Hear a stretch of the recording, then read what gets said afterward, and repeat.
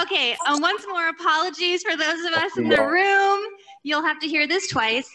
I'm Dr. Kate Clark, and just wanted to clarify the plans for tomorrow. So as you'll hopefully see on your screen, please join us by Zoom via the link here on your screen.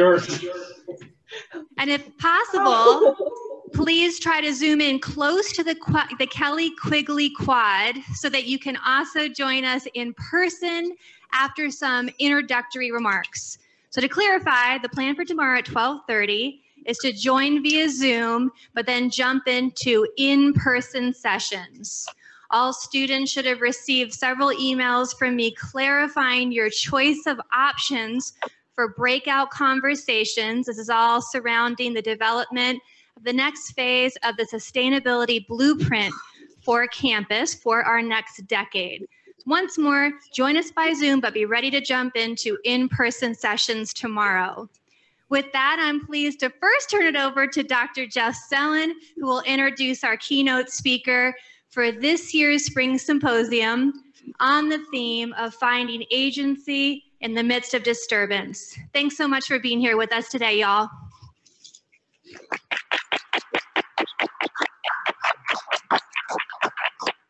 The School of Environment and Sustainability. Is that allowed? Can I take that off? I don't know. Okay. I won't get close to anybody. The School of Environment and Sustainability is so honored and pleased to have John Francis with us here for our Spring Symposium. We've been doing this for many years, and we've had many great speakers, and we are very much we're glad to have John here, and very much looking forward. No, he has a hand up. Maybe for those of you who are visiting by Zoom, could you please mute? Could you please mute? We're hearing a lot of people out there, I think, from the Zoom classroom. Sounds better. So we are very pleased to have John Francis here. In 1971, John found himself on the California coast after I've learned going out there as part of a grand hippie movement from Philadelphia. So he crossed the country and experienced an oil spill, which caused him to rethink his life at that point and take a very radical position as an American. He decided he would not travel by motorized transport as a result of that and contribute to the problem associated with the oil spill that he experienced. So he began walking everywhere that he went. And as a result of that walking, people questioned that. Didn't really seem like the normal American thing to do. And as I understand it, that caused you to take a vow of silence. You're just not going to talk to those people anymore. And so at the age of 27, he took a vow of silence and did not speak for 17 years. Is that really true? I know it's 17 years he did not speak. So that would take you up to the age of 44, as I count it. I think my math is right. During that time, he founded Planet Walk. He went on to study in Oregon, in Missoula, Montana, and at Madison, Wisconsin, where he got his PhD. And I believe, once again, if my math is right, that you did not speak as a graduate student. I find that hard to believe. If there's one thing that graduate students learn to do, how else do they become professors, is to talk a lot. And so it's amazing that you went through your graduate programs without speaking. But here you are. After he did start to speak again, he worked for the U.S. Coast Guard as oil pollution, I think you were overseeing the Oil Pollution Act for the Coast Guard. And since that time, he has walked across the United States more than once, I believe. He's walked in South and Central America, most recently maybe in Cuba, where he's been looking at lots of interesting environmental aspects of what's happening in Cuba. And I think I've forgotten to say that all of these years where he was silent, he was soaking in the environmental issues and concerns of the world that he was walking through. And that prepared him to publish in 2005 his book, Planet Walker: How to Change Your World One Step at a Time. And I think that title, as much as anything, suggests why we have him here to speak to our spring symposium, which is themed Finding Agency in the Midst of Disturbance. It's hard to find agency. Mr. Francis has found ways to do that, and I think we're very much ready to hear about his experience and how he did pull that off. So once again, welcome to Gunnison. Welcome to Western Colorado University, John Francis.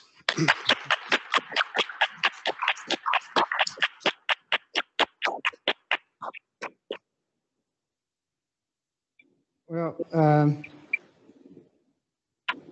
thank you very much, and thank you all for being here, especially during this time of COVID. I'm just so happy to be here because this is my first journey outside of my home in Cape May, New Jersey. So this is it's in over a year, and I'm sitting because I'm coming from sea level to 7,700 feet. That's like, and I know that if I get up and start walking and dancing around, I'll probably fall down, and you'll have to come down and help me. So I'm going to start just with a little bit of banjo because I carried this banjo with me, and this is that banjo that I carried across the United States and the length of South America. In South America, I fell, and it did break something up here, and I had to get it repaired, but it's over 100 years old, so there's some history to this, and it was made in Philadelphia. This banjo was made in Philadelphia.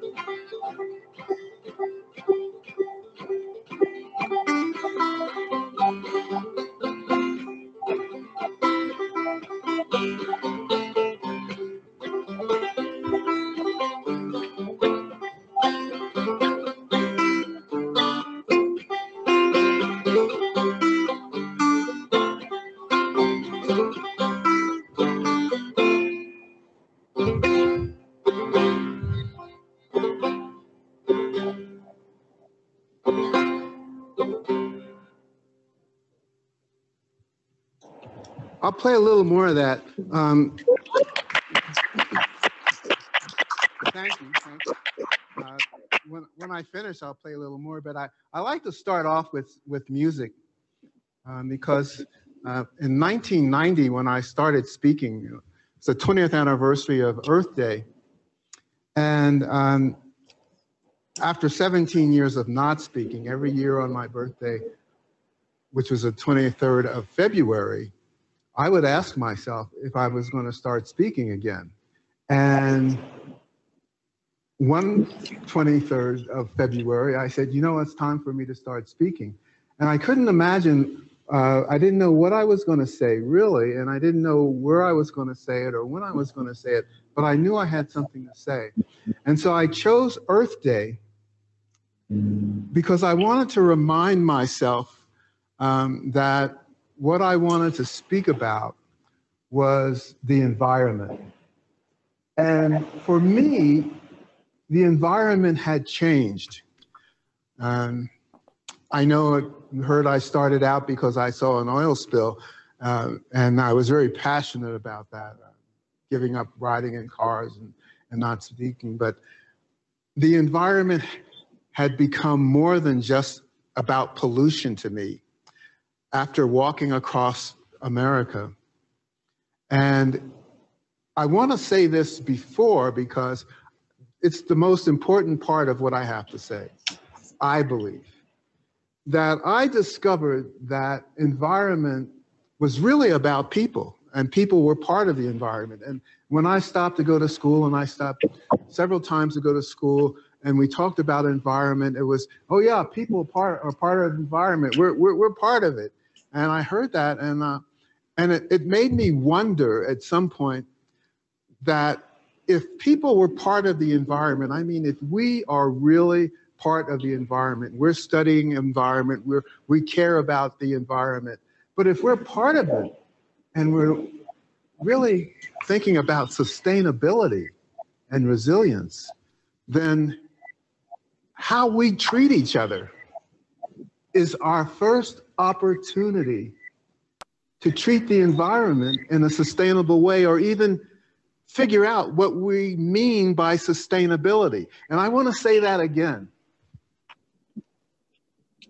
If we're part of the environment, then how we treat each other is our first opportunity to treat the environment in a sustainable way, or even understand what we mean by sustainability. So after 17 years of not speaking, I had this opportunity to speak again. I realized that. And so on Earth Day, I chose to gather some friends, and my family came to Washington, D.C., and they were there to hear me say my first words. National Geographic came. The newspapers came from California, the Los Angeles Times sent someone. And my first words, and everyone wants to know, what were your first words, John? My first words were, thank you for being here. Those are my first words tonight to you. Thank you for being here, because if you weren't here, and I mean all of you in Zoom land too, if you weren't here, there would be no communication. And what I learned about communication when I was silent was that it really does take two of us to communicate. It really does. It takes someone to send a message and someone to receive the message. And so for 17 years of not speaking, I was attuning myself to just receiving all the messages I possibly could from all the people that I encountered, the hundreds, the thousands of people that I encountered. I'd have to say I was also attuning myself to receive the message from just the natural world, which we're all a part of. We're all a part of that. Well, thank you for being here. I said that, and my mother jumped up, and I like to say that because it reminds me of how my mother was and who she was. I know that she's in me right now. So I said, thank you for being here. My mother jumps up. She goes, hallelujah, Johnny's talking. Johnny's talking. And I just couldn't imagine, it's like, oh my God, my mom. And it was like, Mom, sit down, please don't. No, but I was so happy that she did that. She jumped up and she said, hallelujah, my son is talking. And my dad, he just kind of looked at me. Mothers and fathers are different. You know that, right? Well, my dad just looked at me and he said, that's one. And he said that's one because he always wanted me to start speaking after I shut up. He said, you got to speak. You got to speak.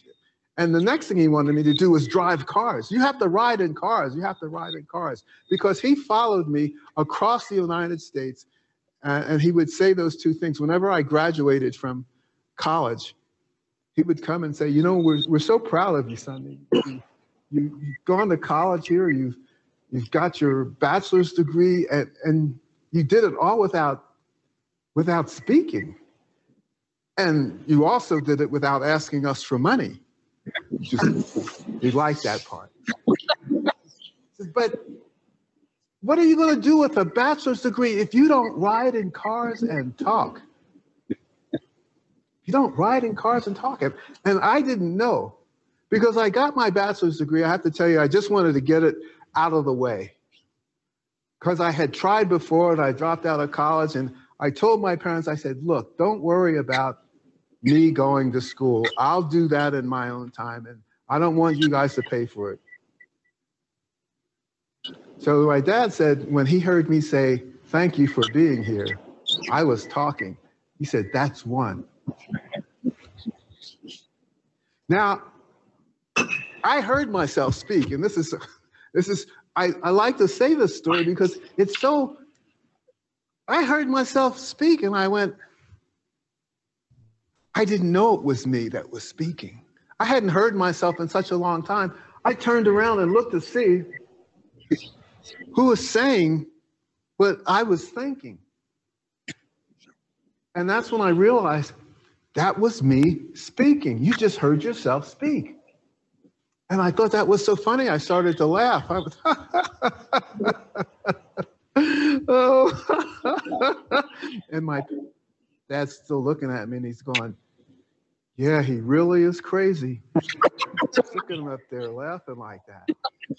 Well, I went on and I read something from, it was Linton Caldwell, a philosopher, environmental philosopher, and he was writing about environment, about how environment was really a matter of state of mind and the being. It was pollution and loss of species and loss of habitat were all important issues, but that it was really about who we were and who we needed to become to survive. And he thought it was a matter of spirit. A spirit. That was what the environment was to him. And what he said kind of, I took that with me a lot across the country. I felt that as well, that there's something that I'm not seeing that environment's about. Well, if environment is about how we treat each other, then what does that mean? And I thought about it and I said, well, if we oppress one another, if we exploit each other, what happens in our physical environment is that oppression, that exploitation manifests in the physical environment around us. And it looks like pollution, or it looks like loss of habitat, or it looks like climate change, or it looks like pandemic. I was like, wow, I have to start telling people this story. I have to let people know that the walk across this country, the stopping to study in the academic institutions across to get all the way from a bachelor's all the way up to a PhD, I figured something out. And so now I had something to say. And everyone would say, when are you going to talk? And it's like, well, I got something to say. Well, now I have something to say. And I want to say it now, right now, because this is what's important. Environment is about human rights. Environment is about civic rights, civil rights, gender equality, economic equity. Environment is about all the ways we relate to each other. It's about kindness. It's about how we care for each other. If we can care for each other, we can care for the environment. So let me go back to where this started and kind of, how did I get on this journey? You know, and that's what I want to talk about. This moment of obligation. Well, we call this agency. This moment of obligation for me is what I didn't know anything about. Moment of obligation. What does that mean? It wasn't until I got to the University of Montana and I started researching and studying and looking at philosophy that I came upon a philosopher. His name was Henry Bugbee, and he studied and he was teaching at Harvard. But for some reason, he wanted to come out and live in Montana, and so he started teaching at the University of Montana in Missoula. And he wrote a paper called The Moment of Obligation and Experience. And I was able to read this paper, and I was like going, oh, I know, I see what he's saying. I know what he's saying. And Before I started this journey, I was a kind of a regular guy, I guess, in the African American community. I was just trying to fit in, trying to be like everyone else, not to be noticed too much. And so I had this proclivity of making things up, to try and make myself other than I was, to try and fit in, to try and be better, or to try and impress someone, and try to come up with, oh, what do you do? How do you do today, John? Oh, I'm doing fine. I see you playing the banjo. Oh yeah, I got a record contract coming up. You know, of course I wouldn't have a record contract, but I would say things like that. I had this way of trying to pump myself up. I guess you'd call it lying. And I did that a lot. I mean, I did that. I did it so much. I did it so well. I think I was trying to be so many different things that I forgot who I was. I mean, who the real person was, who Johnny Francis was. And when I saw this oil spill, I turned to my friend, who I was, my girlfriend at the time, who happened to be a Standard Oil heiress. Her name was Jean Lohman, was a Standard Oil heiress in California. And I said to her, I said, this oil spill, look at this oil spill. She said, you know, it's just a kind of she thought it was a kind of an act that someone had done on purpose to get back at her family. I was like, talk about conspiracy theories. And I said, well, look, we have to do something about this. She said, well, what do you want to do? I said, let's just give up riding in cars. She said, and I'm going to use her voice on this. It's not really her voice, but it's a theatrical, thing here. I said, Jean, I think we ought to give up riding and driving in cars. She looked at me and she goes, that's nice. Now, she didn't really sound that way at all. She didn't sound that way at all.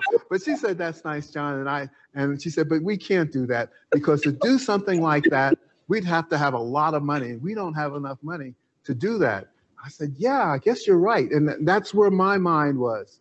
You have to have a lot of money to do what's in your heart. Like something like walk everywhere, you need a lot of money. When you think about it, it's like, well, maybe you wouldn't need very much money to walk everywhere, but you need a lot of money if you wanted to drive everywhere. Regardless of that, it wasn't until a friend who was a deputy sheriff, in our little town of Inverness in California, was in a boating accident and was lost.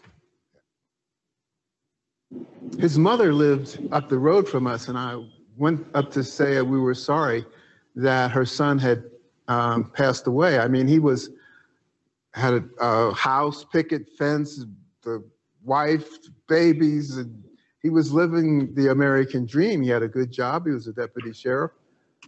And he would always get after Jean for growing this plant in her yard, though. But that's legal now. It wasn't back then, and people got into a lot of trouble. But anyway, we decided that we were going to go for a walk to celebrate Jerry's life. And it was on that walk that I realized that Jerry and I were about the same age.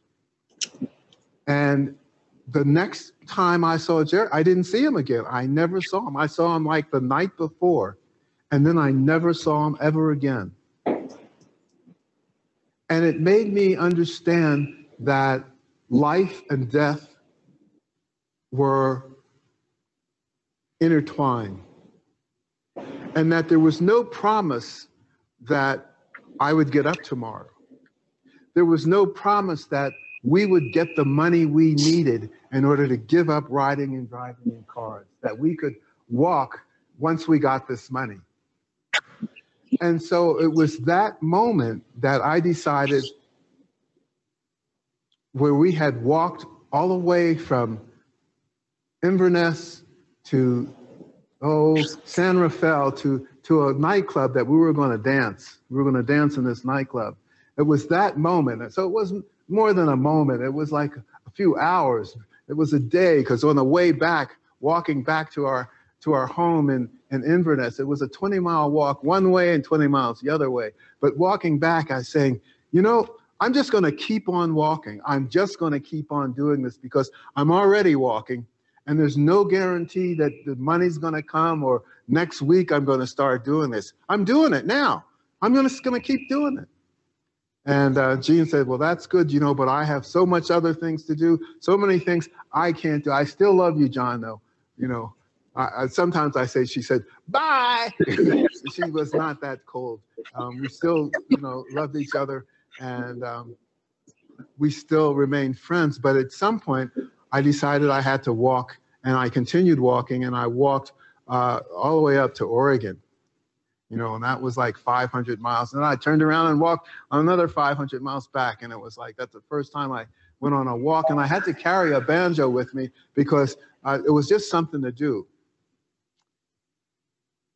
Just something to do. So there's that moment, something happened where I decided I was going to give up riding in cars. And Bugbee talks about this moment. Bugbee talks about this moment of obligation in experience, is that it's when we come to a situation, when a situation presents itself, and we are touched in such a way that we have to act, that we have to do something.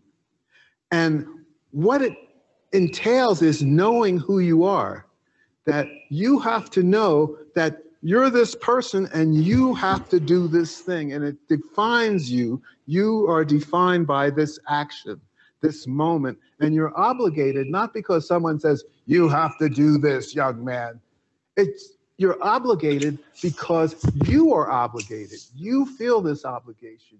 You understand who you are, and you must do this act in order to be true to that self.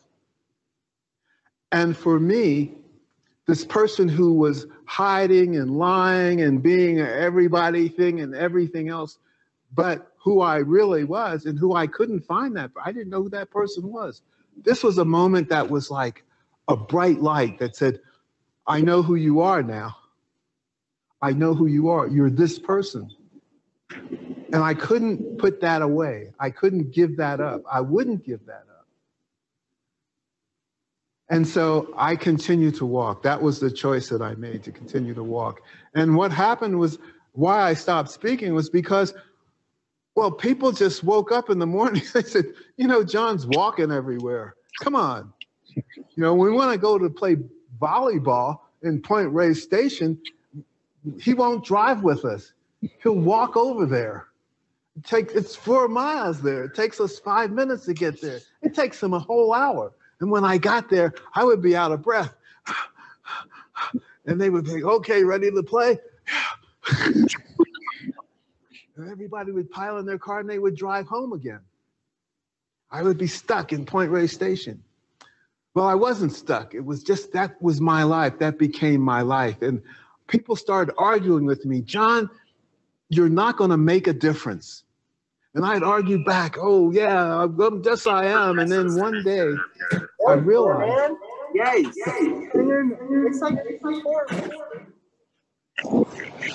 One day, I realized that I didn't know what I was saying.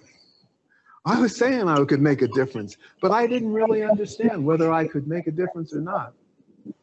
And so what I did was I decided that I wasn't going to speak on my birthday. That's the 23rd of February. I was going to give it up for one day, just one day. If I knew it was 17 years, it might have been different.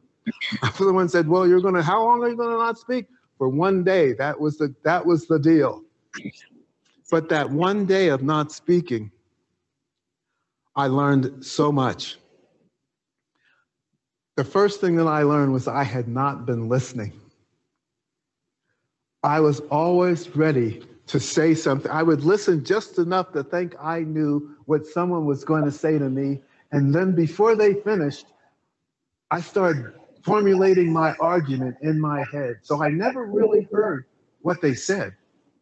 And then when they finished and they the opportunity for me to speak, I launched into my argument, which may or may not have anything to do with what they had eventually said. So for that first day I didn't speak, I listened to people, I realized that, gosh, I had not been listening. And it was a kind of a happy moment and a sad moment, because the happy part of it, or the sad part of it, was that I had lost all these years, all this opportunity of learning from all the people that I had met. The happy part of that was that I could do this another day and I could learn some more. And so I did it another day. Whoa, well, there you go, down that rabbit hole, John. Because after I learned some more, I said, I should just shut up and keep learning. And so it was a week later before people really started to get worried. You can imagine in your community if, you decide that you're just not going to talk. And people got really scared. People got frightened. And people thought that, oh my gosh, John gave up riding in cars. Now he's not talking. And now this is California, and that weed was, though it was illegal, a lot of people imbibed in that. And they got to different realities. So they came up with this idea that was a sign for the Aquarian age. That's what it was. It's the Aquarian age. John is not talking. Some people thought, well, no, it's not that. It's the end of the world. John has given up talking. He's not talking. He's not riding in cars. Some people just said, no, John is just crazy.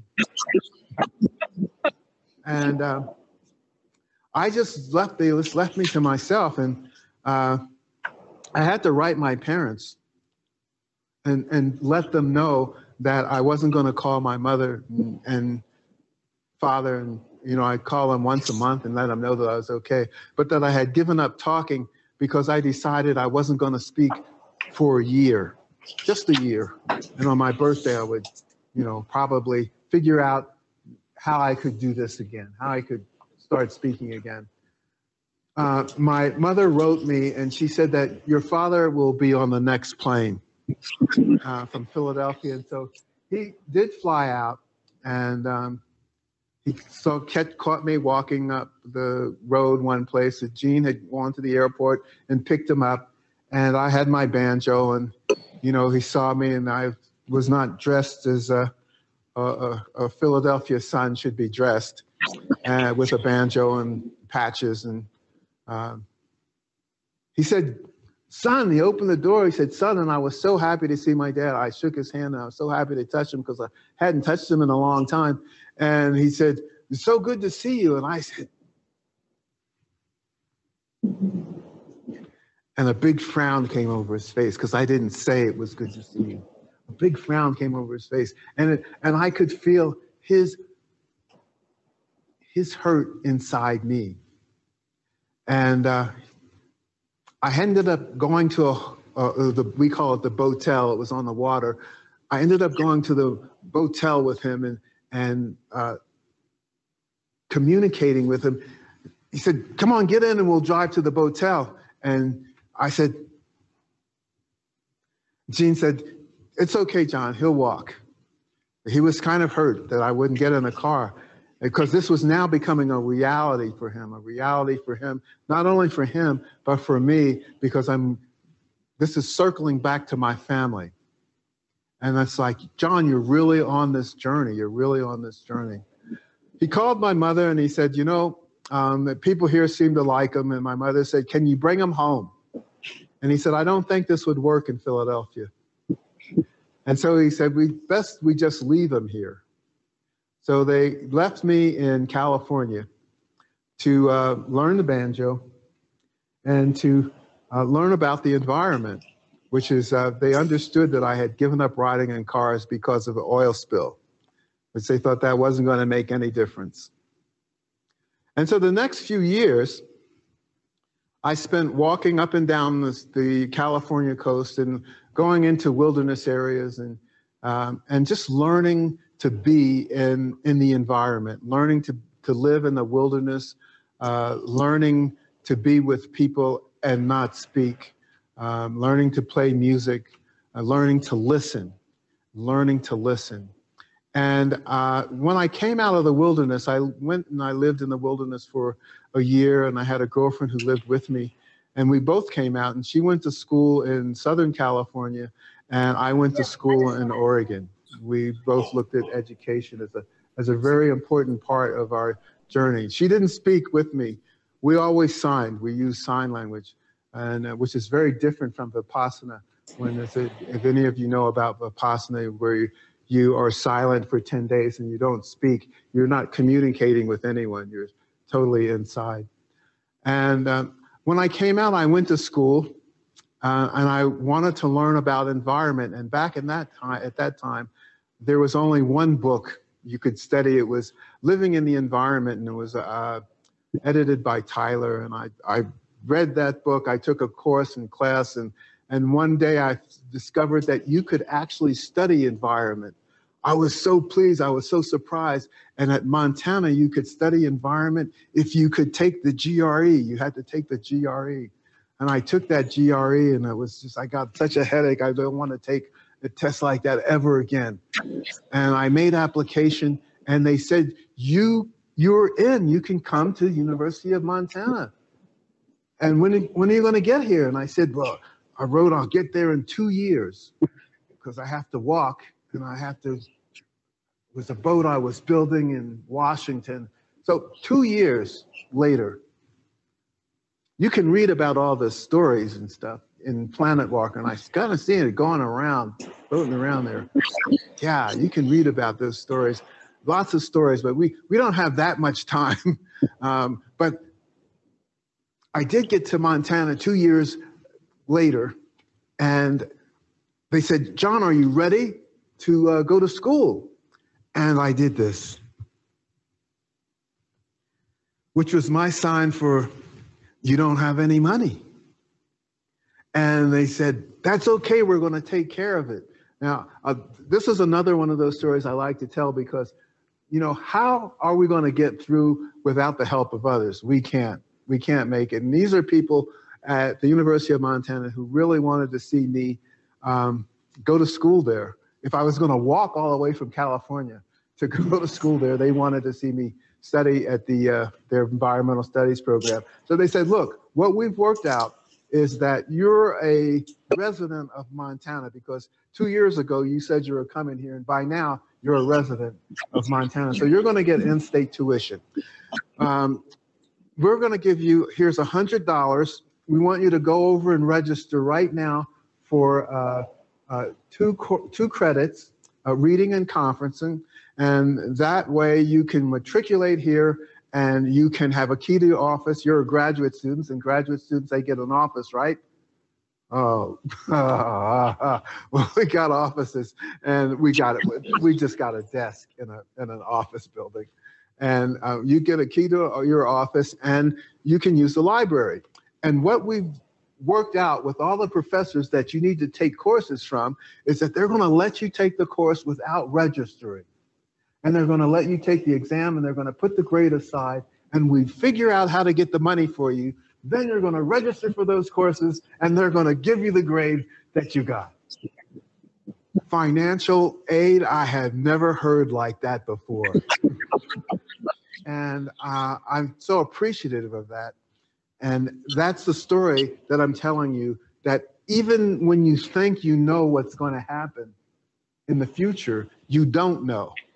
Even when you say, I can't possibly do this because I don't have this, I don't have that, it shouldn't stop you from doing what you need to do, because you don't know the doors that are going to open in front of you. You don't know the people that are going to be there that are for you. My parents came out to see me graduate, and my dad says, I just don't understand how you do this. I want you to know we're proud of you. But how do you go to school? How do you go to graduate school? You don't talk, and you get this degree, and people like you. There must be some secret. I think it's how we treat each other. What are you going to do with a master's degree? You don't ride in cars and talk. I hunch my shoulders and I grab my backpack, pick up my banjo, and I go on. I walk all the way to South Dakota. And in South Dakota, I started working as a printer. I get a job as a printer. And I started thinking about, you know, many of my colleagues, my fellow students, they're going on to get PhDs. I just did not believe I could get a PhD, not talking. I said, you know, this is something I can't do. It was hard enough to get a master's degree. But to get a PhD without speaking, I'm not even going to bother. Oh, maybe I will write a little letter and ask some people. So I did. I wrote all the way to many, many universities. And I wrote to the University of Wisconsin. And they said, we would like you to come and visit our school. And people said that if you don't get accepted here, you're not going to get accepted anywhere. So we want you to come to our school. And so that's what happened. I walked to Wisconsin. And it turned out that my major professor had written on oil spills, the Exxon, wasn't the Exxon, it was the Santa Barbara oil blowout in 1969, which is what prompted the start of Earth Day and the environmental movement. And I was there for 2 years writing my dissertation and studying and doing coursework. I'm taking my exams. And my dad came out when I finished my final exams and I was going back to continue my walk on. He just said, I don't know how you do it, John, but you have a bunch of keys. And that means something. I had keys to laboratories and offices. And I wrote on oil spills, and my colleagues who were with me at that time said, John, why are you writing on oil spills? I mean, nobody's interested in oil spills, and no one was. This was in 1989. But in March of 1989, something happened to just change everything, and I had no idea what was going to happen. It was Exxon Valdez, you know, in March of 1989. It was a big oil spill, and everybody saw it, and everybody wanted to know about oil spills. And there was only this one person in the United States who was studying oil spills at a PhD level, and that person was the Coast Guard called. Yes, we want to speak to John Francis. He's, what? He doesn't speak? Oh, that's too bad. We're sorry. But we want him to come out to Washington and work with the Oil Pollution Act of 1990 staff. And he only walks. Pardon me, ma'am, but are there any normal people at your school? So my major professor, John Steinhardt, he fielded all those questions, and I continued my walk east, and I got all the way to New Jersey, where I ended my U.S. walk, and I got on my bicycle and would ride to. This is what I would do. And when I got someplace, I would ride a bicycle around and do everything.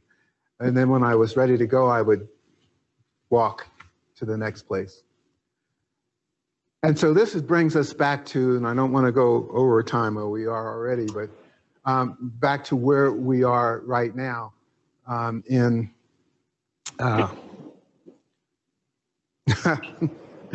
back in Washington, D.C., where I had started talking, right? I started talking.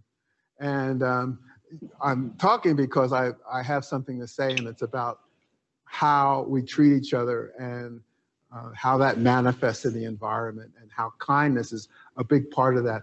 I've walked through red states, blue states, purple states, I don't know what color states.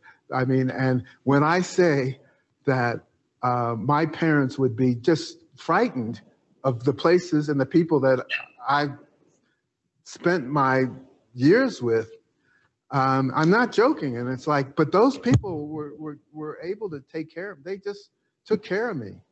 And so I have this really amazing feeling for America and for the people who we are. And I think that we deserve to take care of each other. We deserve this, to be kind to one another. So I started talking, and I had a hard time talking. Things were coming out of my mouth kind of a jumbly. And so I stopped talking, just went to different people individually and spoke to them. And after that was all over, I got on my bicycle because I had an appointment to meet with the deaf president at Gallaudet College. And I got on my bicycle. I'm going to end with this story.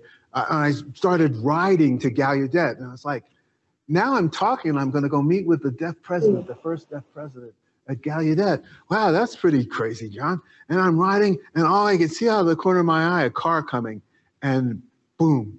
Next thing I know, I wake up on the street, and these people are over me, and this one guy leans over me and he says, listen, don't worry about anything. I work for a lawyer. And I said, I must be dead. Because why is this guy telling me this? Not to worry. And the ambulance comes and they cut my shirt and they put me in a thing and they put me on the ambulance. And I go, oh my God, I started talking and now I'm going to go for this is my first car ride in like 17 years. This is crazy. This is terrible. And there I am and I'm tied down and I can't move my arms. And I realized that, oh, I can talk. I can talk. And so I say to the EMT, I said, ma'am, where are we going? And she says, looks at me and she goes, oh, honey, you've been in a car accident. Somebody hit you with a car. And I said, oh yeah. She says, we're taking you to the hospital. I go, oh, okay. Where is the hospital? She says, it's, you just rest. It's 5 minutes away. We're going to drive you there at Howard University Hospital. And I listened to her, and things are going around quickly in my head, and I'm going, how am I going to get out of this ride to the hospital? And I say to the EMT, I said, I think I can walk. And she stops and she goes, what do you mean you can walk? I said, well, I think I can walk to the hospital, And she says, why? Are you afraid of cars or something? And I go, no. She says, what's it, against your religion or anything? I said, no. She says, well, why don't you ride in a car? Is it principles? I said, yeah, that's what it is. It's principles. That's what it is. It's principles. And she says, oh, she says, well, look, honey, if you can suspend your principles for 5 minutes, we can drive your butt to the hospital. And I thought, I go, God, I don't think principles work that way. She says, what's going on with you? And I said, well, look, I haven't been in a car for 17 years, over 17 years. And she said, 17 years you haven't been in a car? I said, no. And I said, look, I didn't talk for 17 years either. I just started talking yesterday. And then they started talking about St. Elizabeth's for the psychiatric ward. Well, they made me sign some papers and they let me go. But it was touch and go there for a moment. And when I stepped out of the ambulance, there was that guy who worked for the lawyer.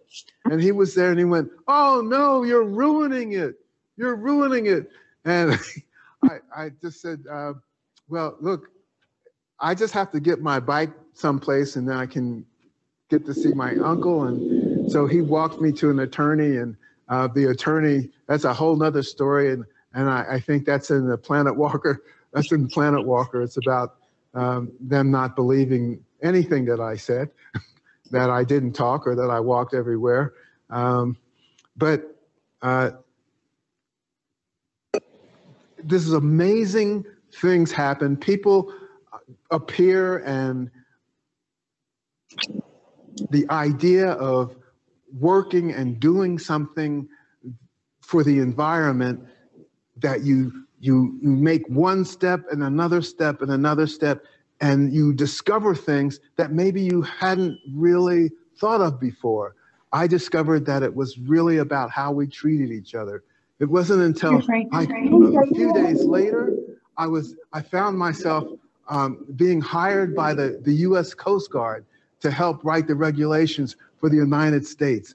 And I can only imagine that if someone had told me, John, if you just give up riding in cars, if you just give up riding in cars, and if you just start walking east, you're gonna really make a difference in the environment. And as I walked a little bit, and shut up too, and you're really gonna make a difference. I would have thought maybe they had been, you know, sampling some of that weed that was now legal to grow and legal to sample.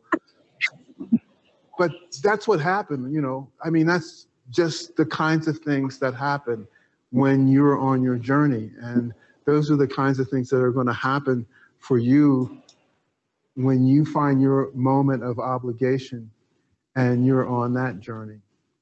And so I'm going to end with this music, which is, you heard a little bit about the music, what I started with, but this is where it is, what it has brought me to. And this is life celebration, but it is the end of life celebration and the beginning of something else. And I don't have the words for it, I only have these notes.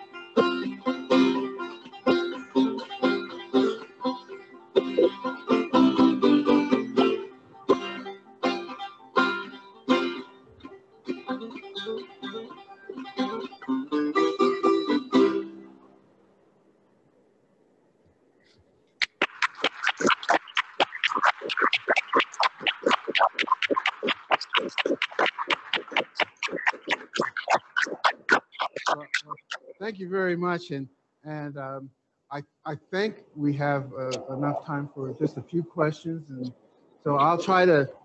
I have them a little hearing challenge here, so we might have to repeat them a couple of times, but I'll try my best to answer any questions that you might have.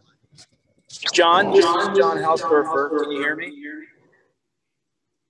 Yeah, I'm driving, so sorry if I break up. You talked the other night about how that level of silence and that length of time with silence introduced you to what you called an altered reality.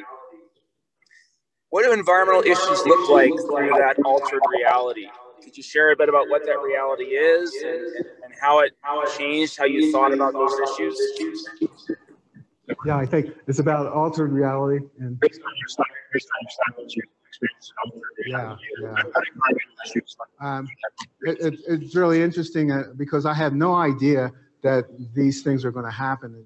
When I stopped speaking, I had an idea of what not speaking meant, and I had an idea about what listening is about, but I didn't really understand that when we do something like that, like not speak, that there are a lot of different neurons and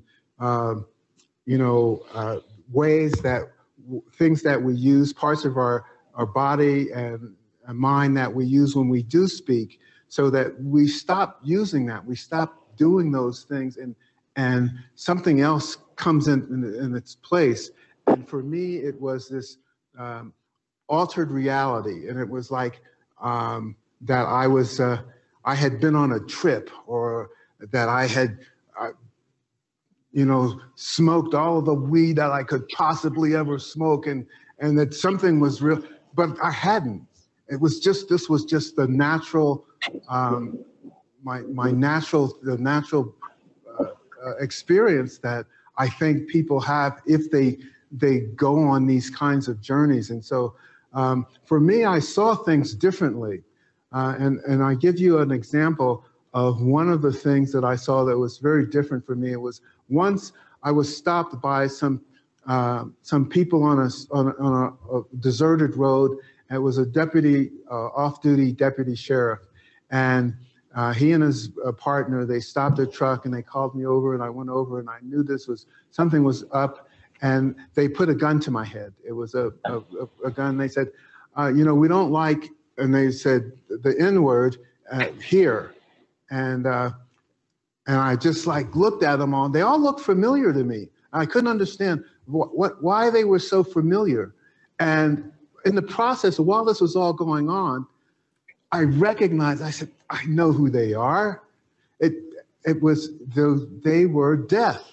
It was death there. And death is obviously familiar to us because death is so much a part of life. Without death, we couldn't be doing this. This would not exist. And so I saw them as death, not like, oh, they represent death, but in that place, they were death. And what I thought at that moment was, I usually make a painting every day.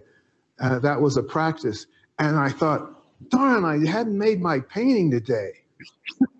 And while this, racism and everything else is swirling around me, it was that I hadn't made my painting.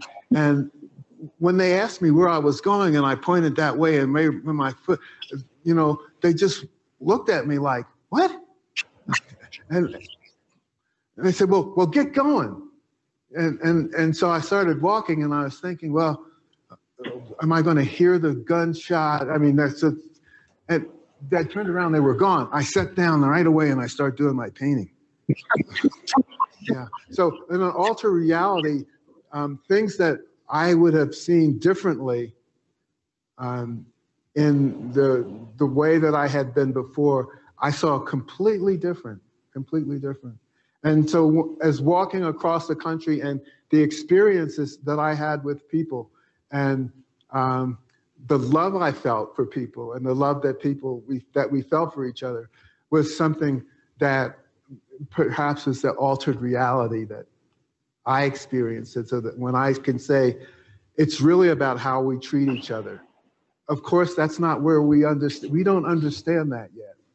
This is something that I'm saying to you, and that you may understand it, then you have to go out and explain that, or you have to practice that, And so all the science and everything that we are doing in environment is all equally as important.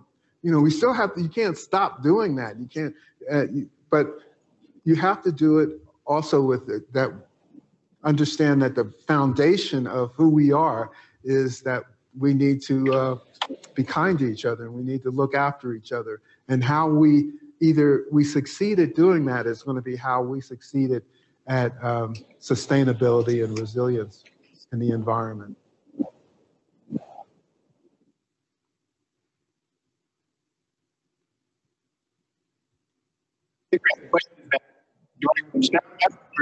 I can shout it out. So throughout your book, you have a lot of unorthodox experiences that are outside the norm for most people, I would say.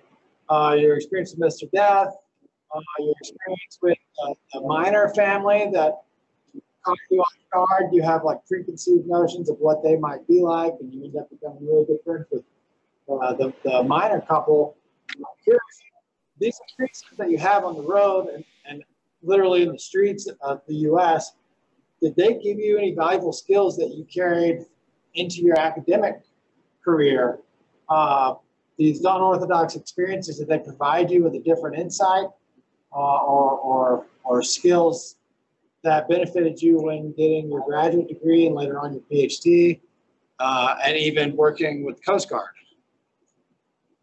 So your unorthodox experiences, which we can read about in the book, did those influence your academic life, working on your PhD, your master's, and working with the Coast Guard? Yeah, this is a really great question. In my academic life, my major professor, for example, said in all his academic life, he'd never run into a student like me. And he said he felt as though he'd been waiting his whole life for me to show up so I could be his student. And I felt that way. So, you know, I hadn't a teacher like that, and I felt the same way. There was some, it worked both ways. One, because some people did not like the fact that I didn't talk, that I was doing what I was doing. And some people just relished that. They thought that was just that's what we needed. That's what we needed, students like that. And there were professors who just did not like me and would like to fail me. And I was fortunate enough to, when I got into the academic for my PhD, to be to like being taken under someone's wing and say, look, you don't want to go here, you don't want to do that, you wanted to go this way because this person is going to try to derail you.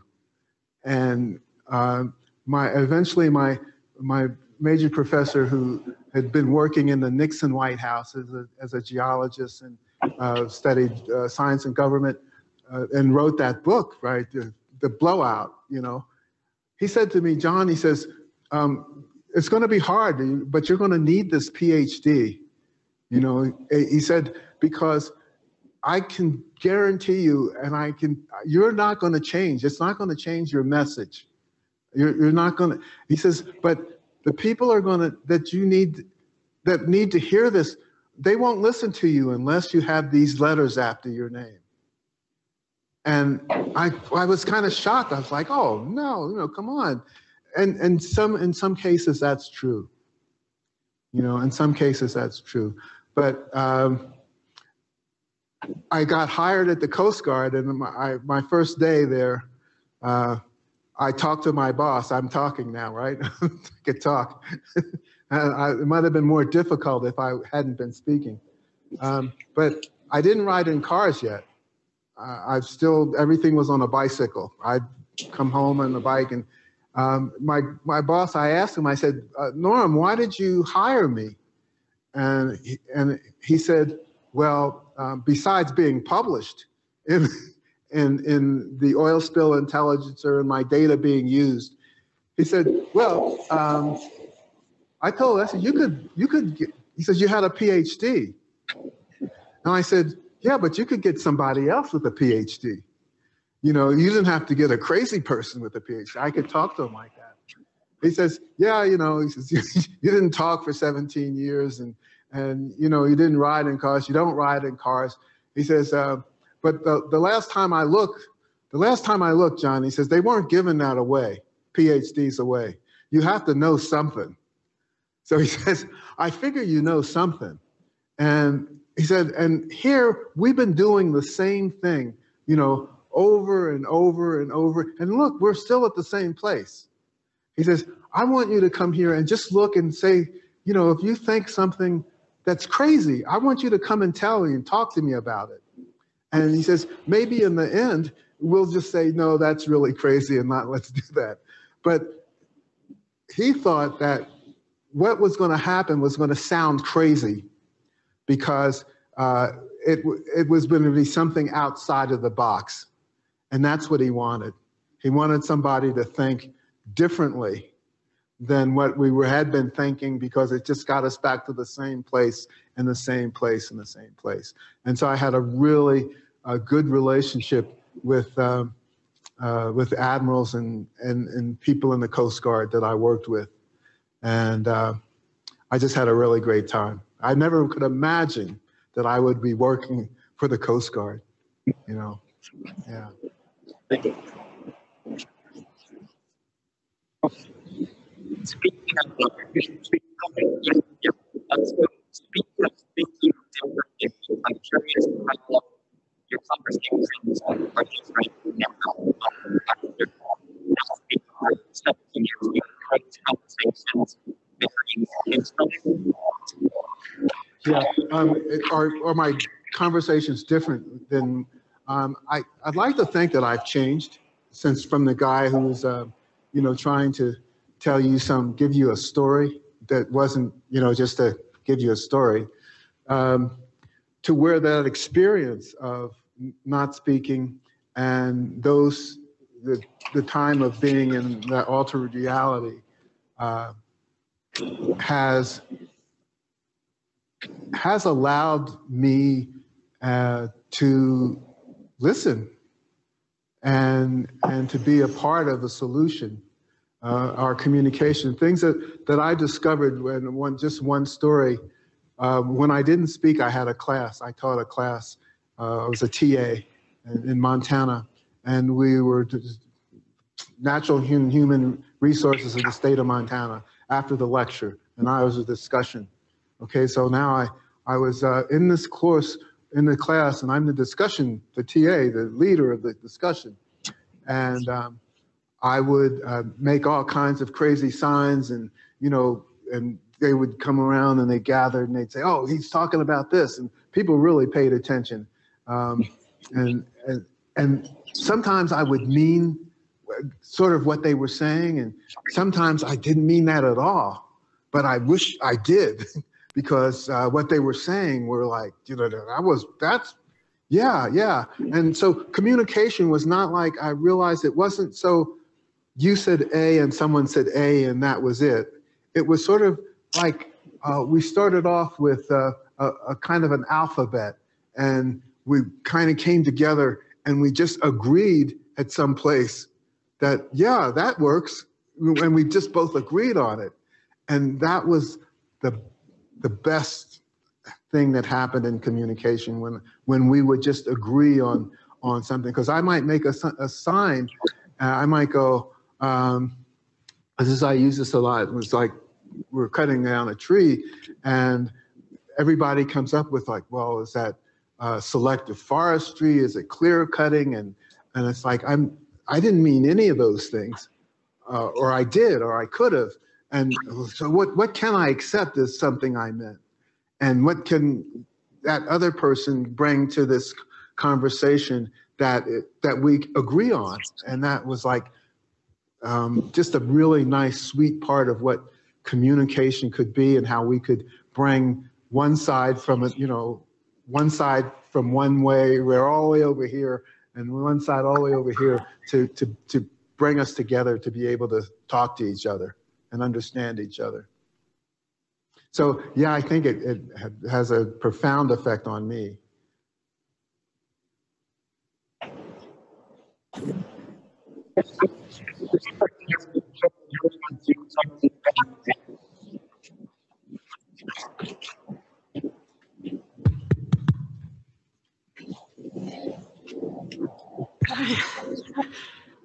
Can you hear me through my mask? Yeah.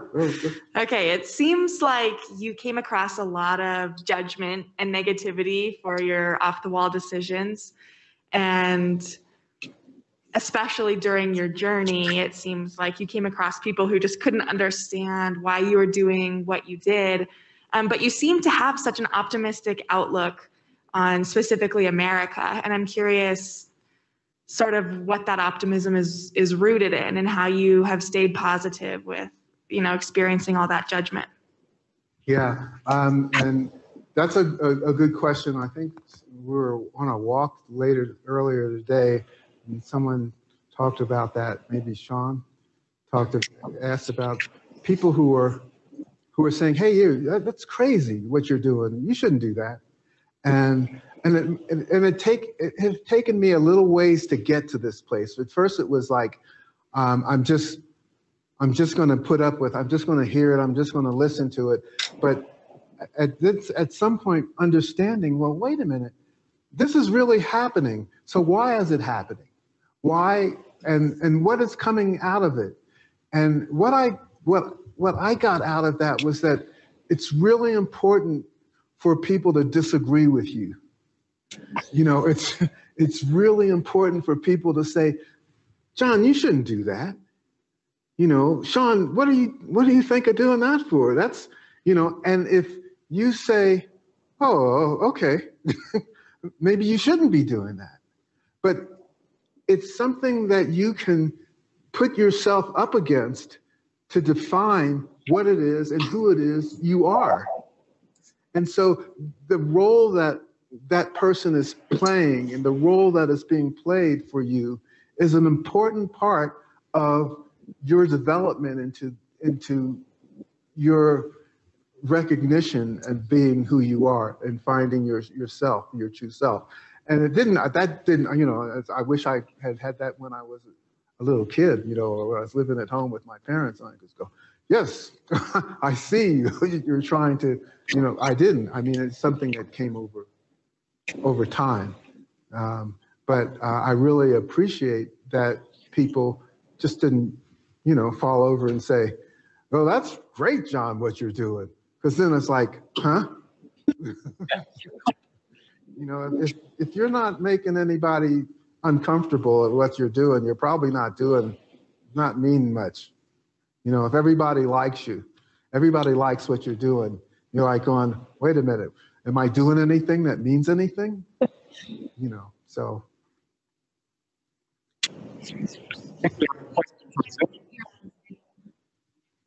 So Sarah Johnson is asking, can you talk about your experience as an African-American man in the late 60s doing your radical act of walking silently across America? So I got all of that except the first part of the question. Can you talk about your experience as an African-American in the 60s? Yeah. Well, I think number one, I think I've mentioned something about it that with somebody putting a gun to my head, and not to say that that's what happened all the time. In fact, that's not what happened all the time. It was almost just the opposite of that. That was the rare thing that happened, but it was one of those things that I had to decide whether I was going to keep going or not, because it frightened me. And then I went down to a river, and I camped out at this river. I didn't build a fire because I was afraid death was going to find me. And I listened to a loon, and that loon, the sound of a loon, is what calmed me and let me reflect on what had taken place, and that, death is going to find you. anyway, wherever you go, and that you might as well be living who you are and being who you are than not, because death is going to find you anyway. You know, and so there was a part of being an African American where many times I lost that. I lost that I was just a person, and people were just people. And then sometimes I'd be reminded again. But then I would lose those feelings. I'd be in the forest. I would be just walking. I'd be playing music. I'd be listening to nature. And then eventually I'd get that back again. So yeah, the world hasn't changed that much. But I do have an idea of how we can change and why we are in the place that we are. And it's not, I mean, it's like we're working on the environment when we need to work on everything. If we're an environmentalist, we're like, we got to work on the whole thing. We can't just work on one little part. We have to work on all of us and how we relate to each other. And it's not almost, it's like we can't even write about it. We can write about it, but we have to do it. You know, each of one of us has to do it and do the work. And, you know, it's not going to happen overnight, but it will happen.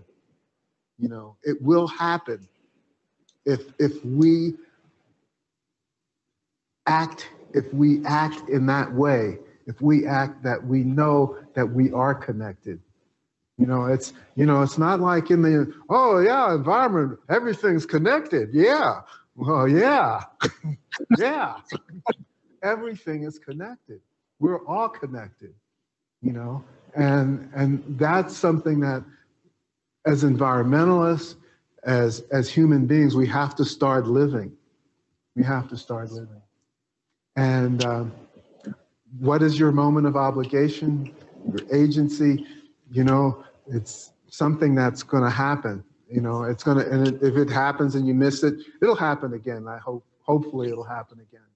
So just keep your eyes and your ears open and your heart wide open for that moment. Thank you. Yeah. Thank you. Better note than that, except for my question. I do have one final question for you. For most speakers, I don't think this would be a necessary question, but John, you're a different kind of speaker.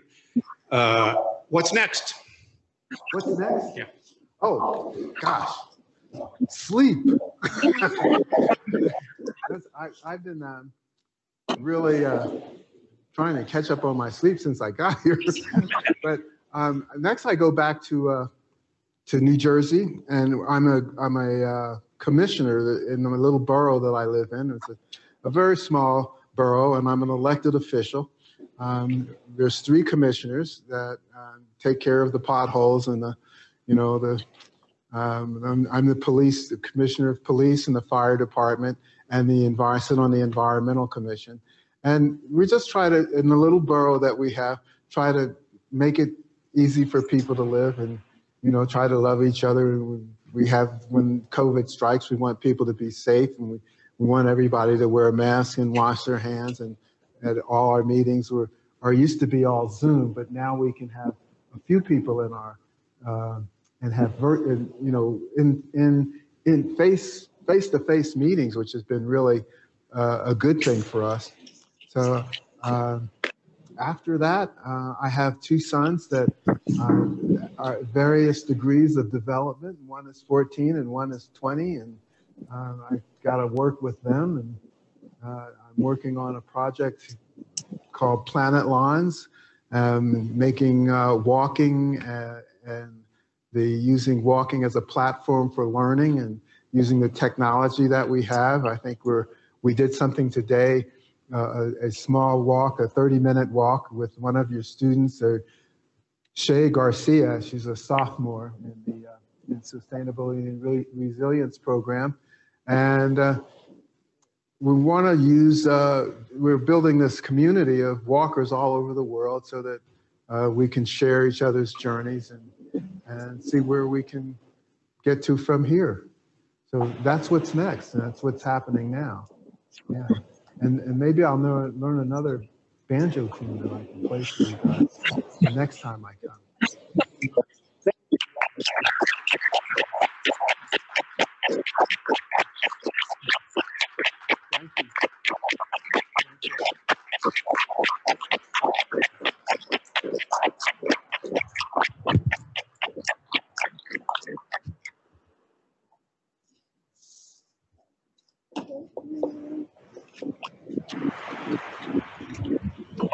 Well, thank you everybody for coming. I had passed around a sign-in sheet too for anybody if you want to just make sure you initial next to that so you get credit for attending.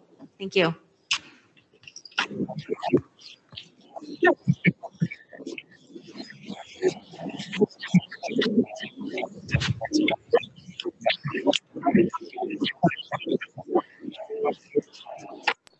Thank you.